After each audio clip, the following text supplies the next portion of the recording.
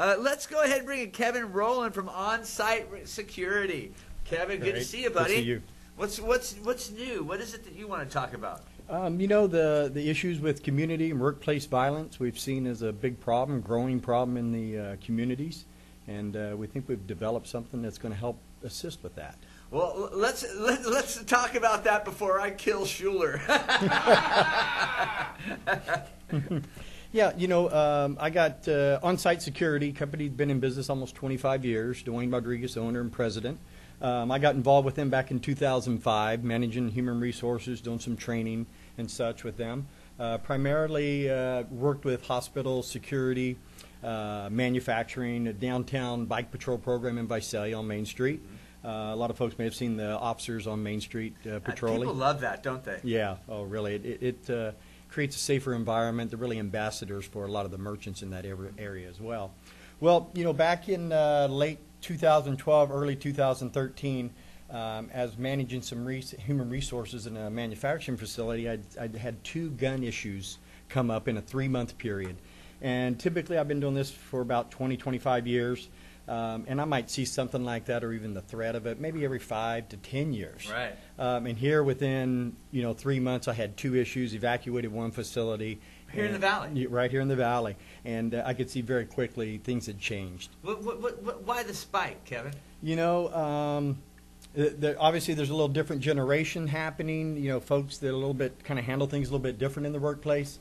And then as we started to research it more, we could see some of the community impact in this kind of realignment of our prison system, where we're pushing state prisoners into counties and then doing early releases. And we're dropping lots of people into communities, and there's not a lot of jobs. They should be incarcerated for a longer period of time. So that's probably the biggest contributor to your kind of some of the issues you're seeing in neighborhoods right now. And we saw the need there to create something a little bit different to address that issue.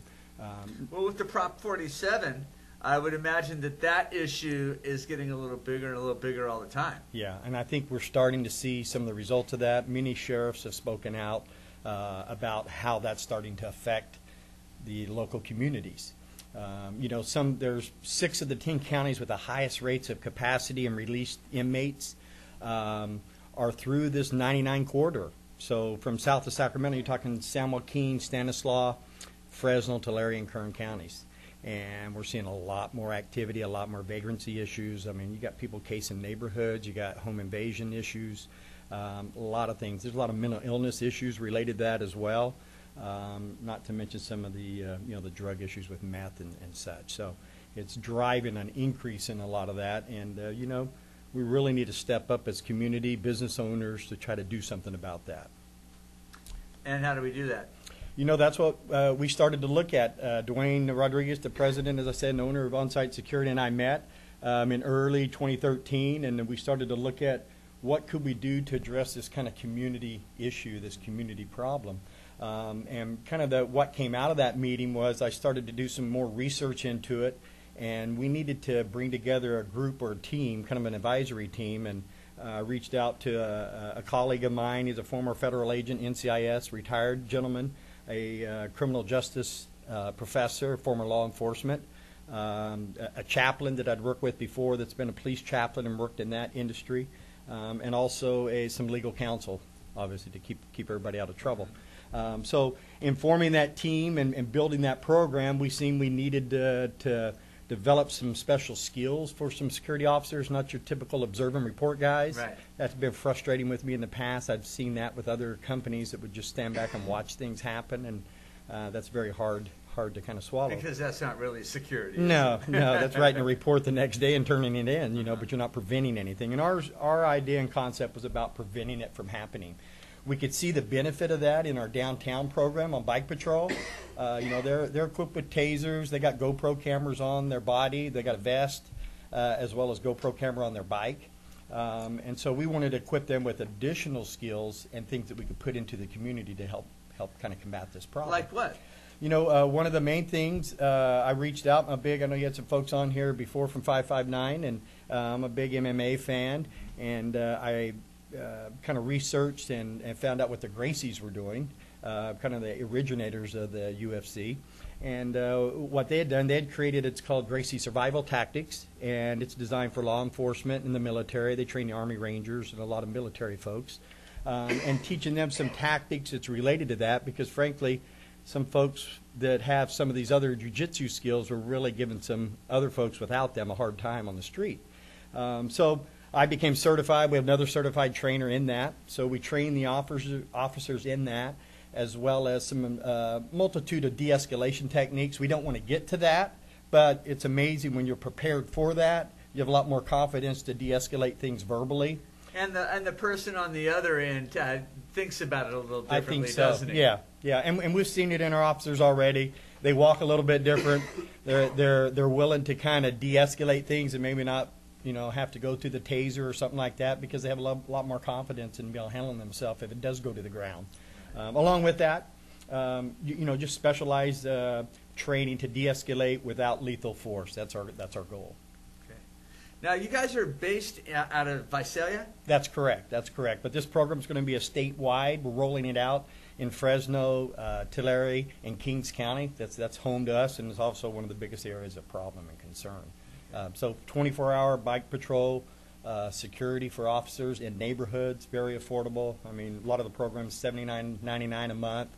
When the whole community kind of works together in that neighborhood, it allows us to kind of patrol and be able to handle a lot of things in there. Got some neat technology, social media, GPS summoning app that allows them to summons the officer through an app on their phone, can respond. So got some nice stuff going on there. What are some of the things you're hearing from people that are using this? It's people are taking things off their porches. They're stealing things out of their garages.